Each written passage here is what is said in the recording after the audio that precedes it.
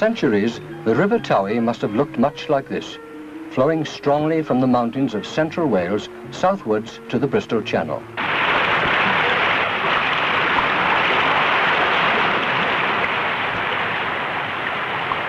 The Towy has changed little over the centuries, but man's needs have. Today, water is precious and scarce. We can no longer allow it to pour away, largely unused, into the sea. The Towy must be controlled. Increasing industrial demand in the supply area of the West Glamorgan Waterboard has created problems in times of drought. The board's consulting engineers have recommended that the Towy and its catchment area can solve these problems for many years to come. What is needed is a reservoir up in the mountains near the source of the river, where the rainfall is heaviest, 2,000 millimeters a year. The new lake will then regulate and augment the flow of the Towy. Water will be taken from the river 64 kilometers downstream and pumped to a new treatment plant and control centre near Swansea. From there, it can be distributed through the board's existing supply system. The biggest job in the scheme will be the construction of the dam at Llyn Brianne.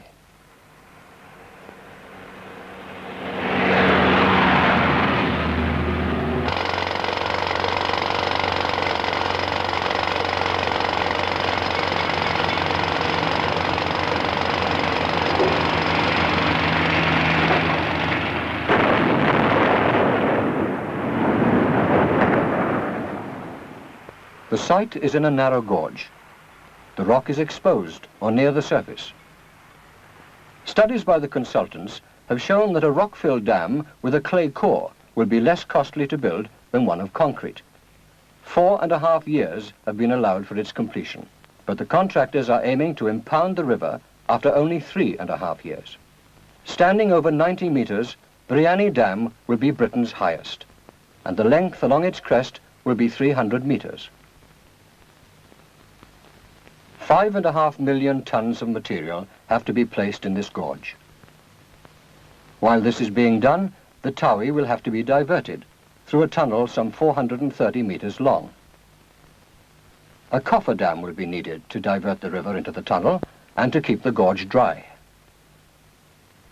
Other underground works will be needed in the project, principally a draw-off tunnel and shaft to lead water from the reservoir to the permanent outlet works at the downstream end of the tunnel.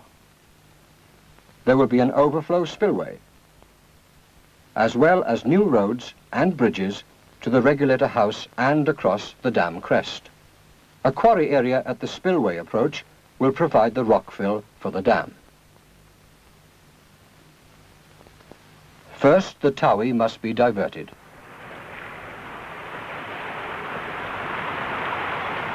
The downstream end of the tunnel has to be extended in cut and cover to carry the river well clear of the toe of the dam. The tunnel is lined with concrete.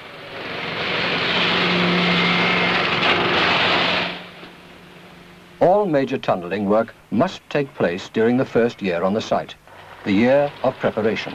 And already, Llyn Brianne is living up to its reputation for high rainfall.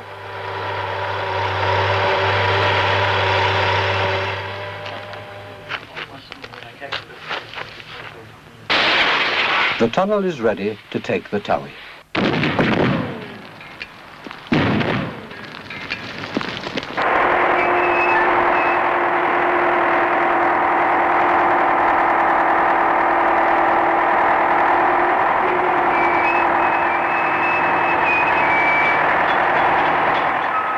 Upstream, the material removed forms the first part of the coffer dam.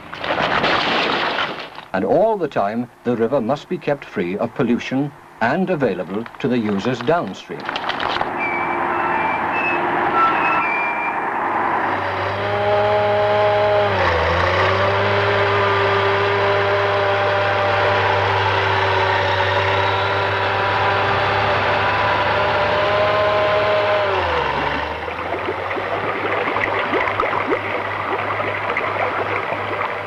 Work has been going on for 12 months. Already 300,000 cubic meters of loose material have been removed from the river valley. But not until the riverbed is dry can the cleanup and grouting be finished.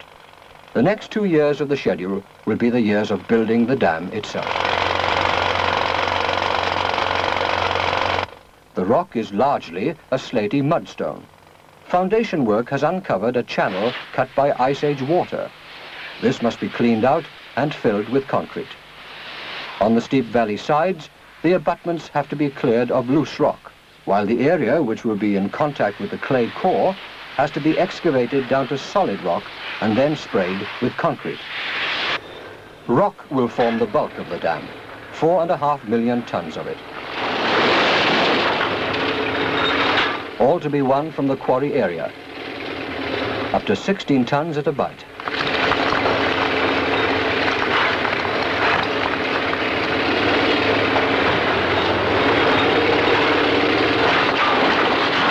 The rock is hauled to the dam by a fleet of rear dump trucks, each with a 45-ton payload, running day and night over a system of temporary roads designed to serve each level of the dam as it rises above the valley floor.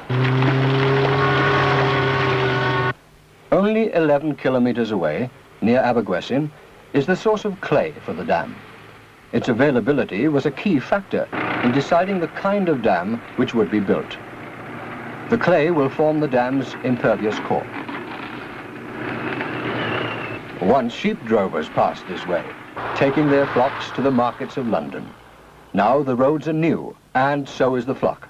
25 tipper trucks carrying a regular supply of clay for the dam builders.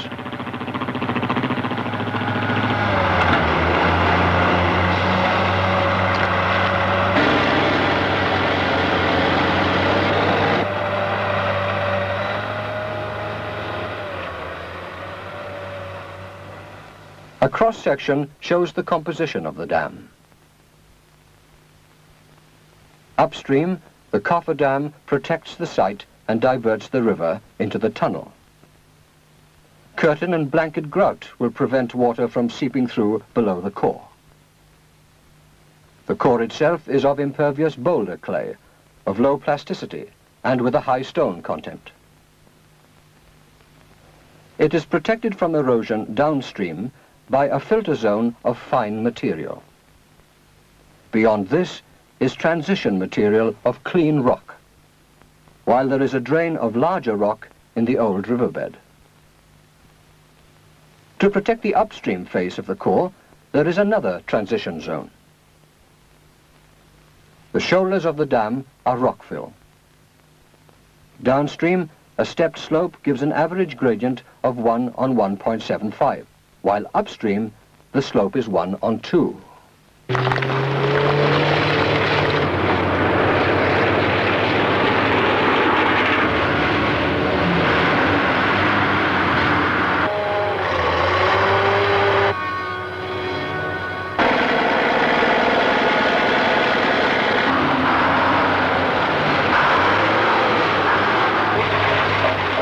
Much of the graded transition material is produced by a crusher on the site from rock dug selectively in the quarry.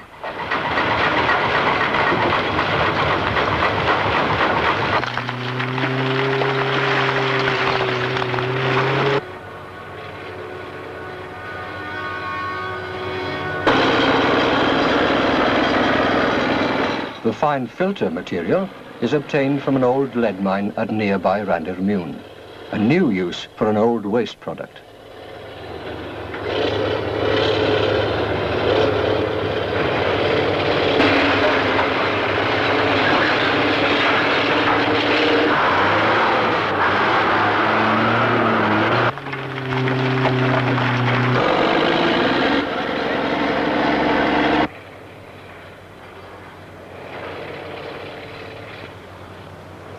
One of the most difficult jobs. To make room for the spillway, half a mountain must be cut away, over 1 million tons of rock.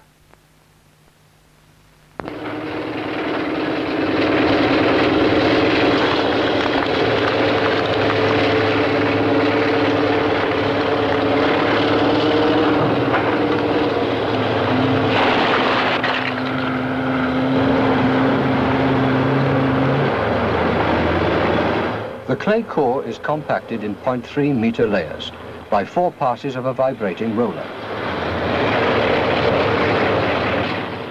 At the abutments, particular care must be taken, and here smaller manual equipment is used. And all the time tests are carried out. This one confirms the compacted density of the clay core.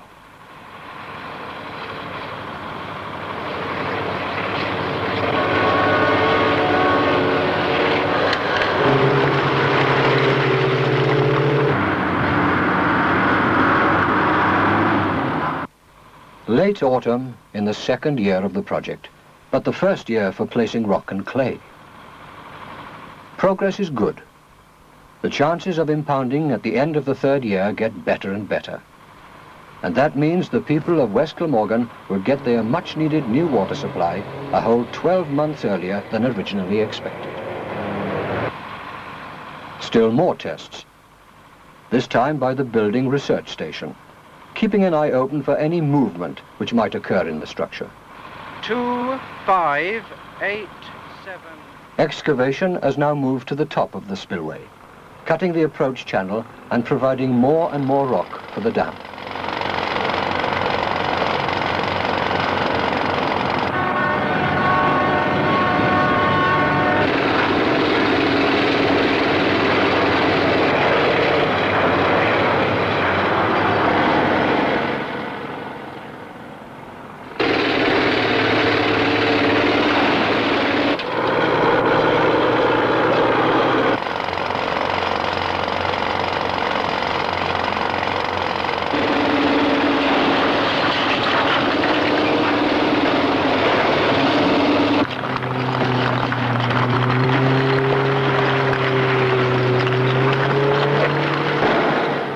Rockfill is spread in layers 0.45 meters thick. After 2 layers have been spread, they are compacted.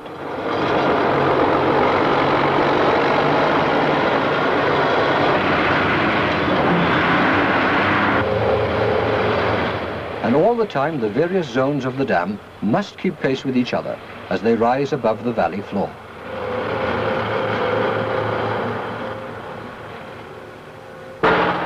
In carrying rock and clay to the site, the trucks are traveling huge distances. By the end of construction, they will have covered 2 million kilometers. Spring of the 3rd year, and concreting starts on the spillway.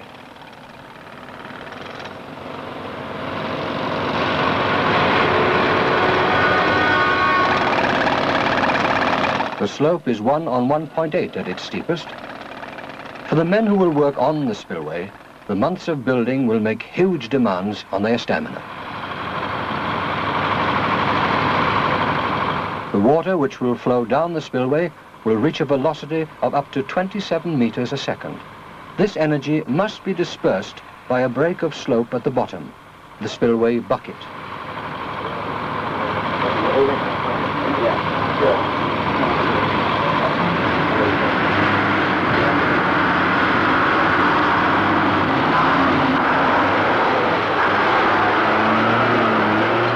Stresses within the dam are monitored by settlement gauges and groups of piezometers set at 3 different levels.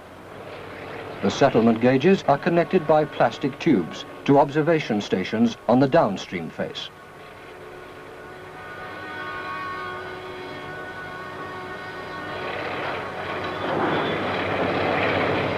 The tubes from the piezometers run in precast channels down to the gauge house near the tunnel outlet.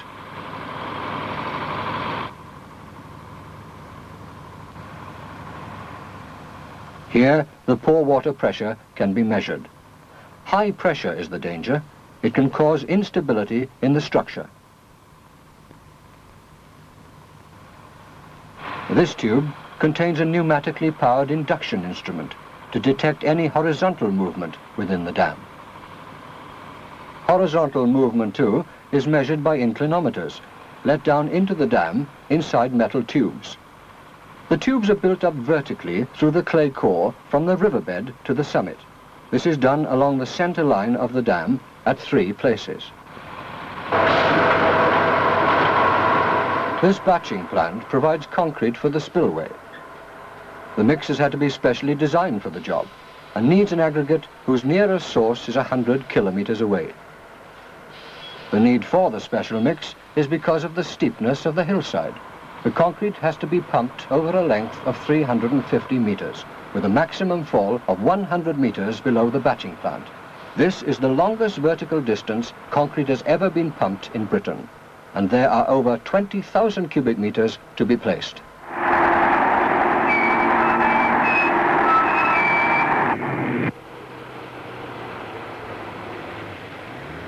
The end of the third summer, the second of placing rock and clay. The dam is nearing its summit, becoming a more difficult and congested work area as the crest narrows.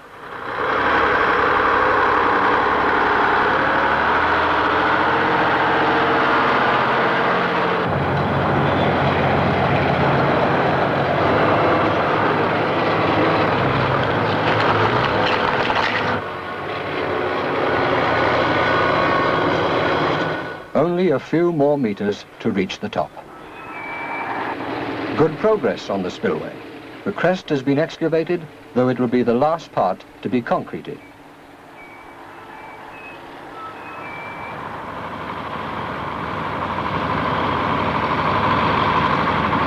Further down, the concreting is well advanced.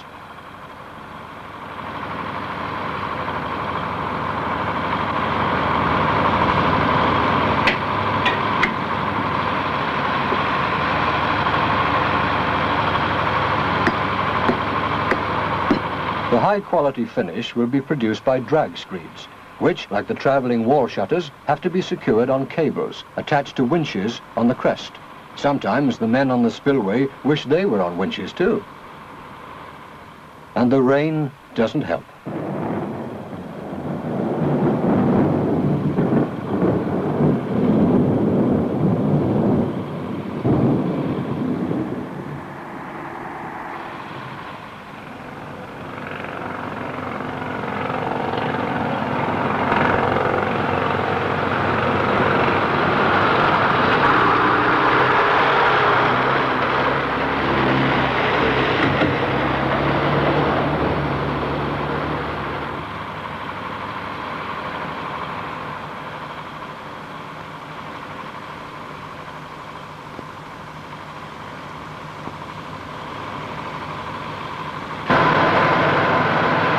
Winter means special concreting techniques to get the spillway ready in time. But the job is nearly completed. Concreting has moved right to the foot of the slope, to the spillway bucket.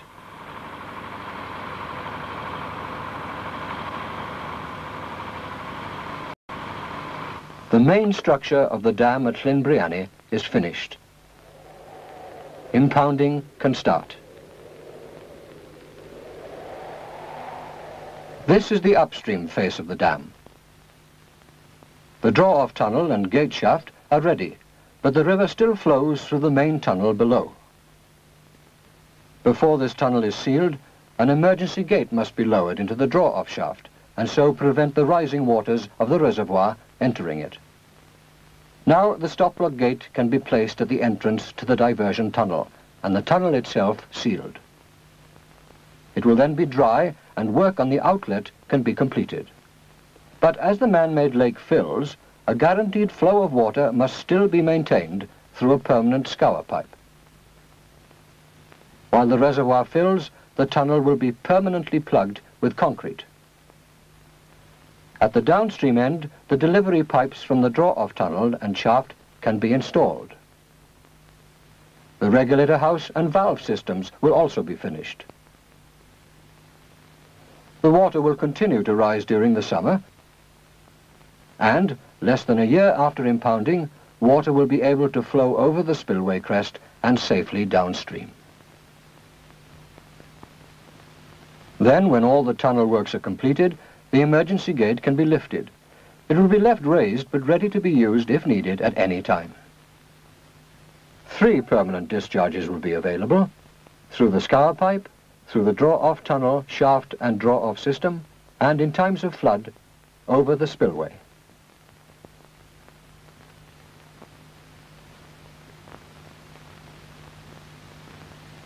The third year of the project ends. Now come the months of finishing and of impounding. Upstream, bulldozers reduce the river flow while impounding operations go ahead. The precast units of the concrete trash racks are placed. A steel screen is fixed at the entrance to the draw-off tunnel.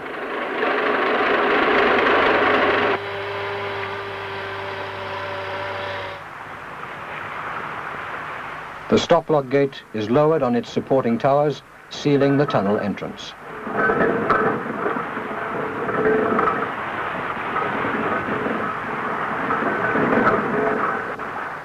Three years ago, this was a remote country valley. Soon it will be a growing reservoir. 215 hectares of the valley, in my language about 525 acres, have been cleared of trees, but otherwise only sheep have been moved. Not a single farm will be inundated.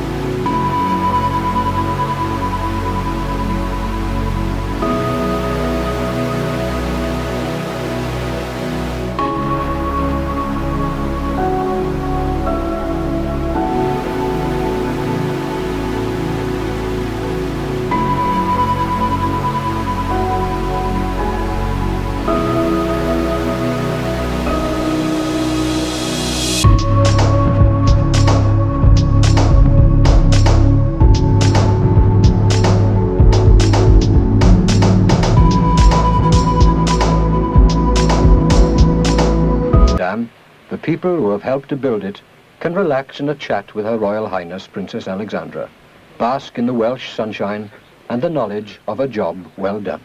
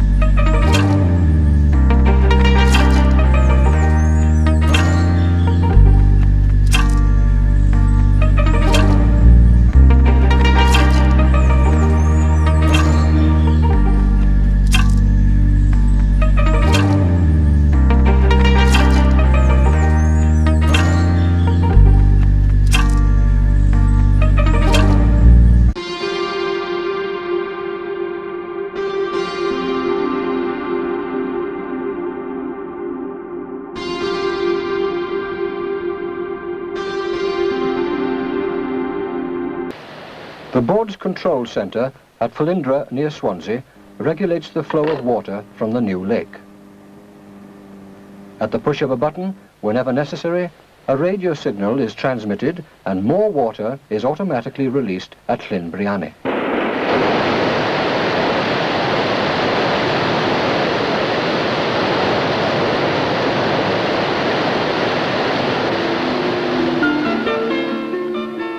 Water flows down the Towie Valley at a controlled rate. 400,000 people in the Swansea area are now benefiting. Almost 400,000 cubic meters a day are available. All this has been achieved a whole year ahead of schedule, thanks to the speed with which the Llyn Brianne Dam was built, and the river's environment is unscarred.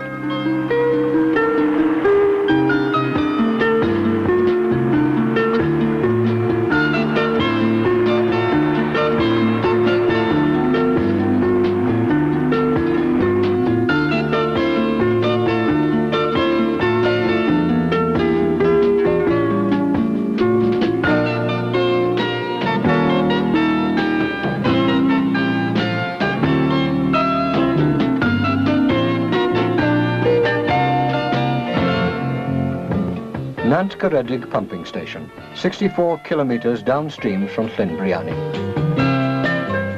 Here water is pumped from the Towie into settling tanks.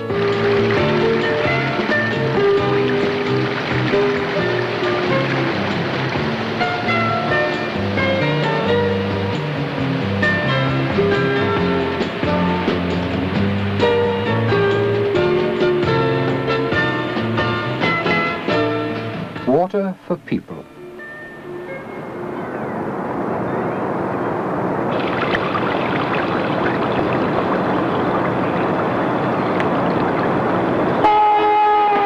Water for commerce and industry.